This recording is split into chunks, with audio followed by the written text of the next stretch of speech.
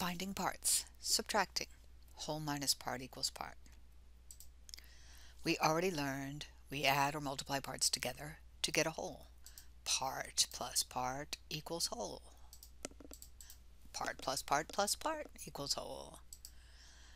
We subtract if we take away a part.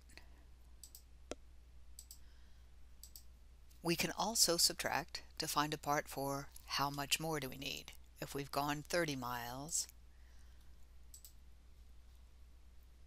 and the whole trip is 90, we subtract 90 minus 30 to find out there are 60 miles to go.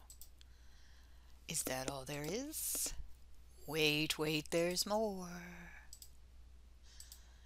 We use subtraction if we are comparing two amounts, otherwise known as finding the difference. The later mileage shows 950 more miles on Clyde's car. Subtracting tells us the part of the miles he drove between the first and the second picture. The bigger number is the whole. Smaller number is a part. The difference is the other part.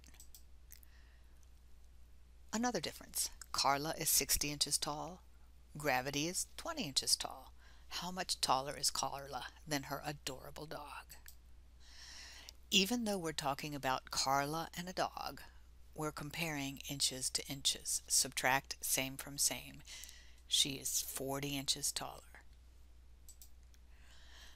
Another road trip. Let's compare the miles being driven each day on Murphy's diving log.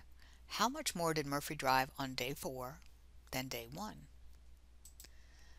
What's the difference between Monday and Thursday? The whole. Thursday's 250 miles. The part. Monday's 195 miles. Subtract to find the missing part. Whole minus part equals part. 250 minus 195 is 55. 250 minus 55 equals 195. Part plus part equals whole. 195 plus 55 equals 250. Summing it up again.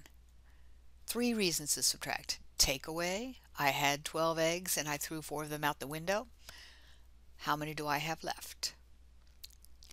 To get to the whole, I have 8 eggs. I need 20 to make those pies. How many more do I need? And finding the difference, I had 8 eggs yesterday. Today I have 4. How many more did I have yesterday than today? All subtraction. You're subtracting the same thing from the same kind of thing. Eggs from eggs, parts of gravity from parts of gravity, pi from pi. And the legal stuff. Yes, you can share this.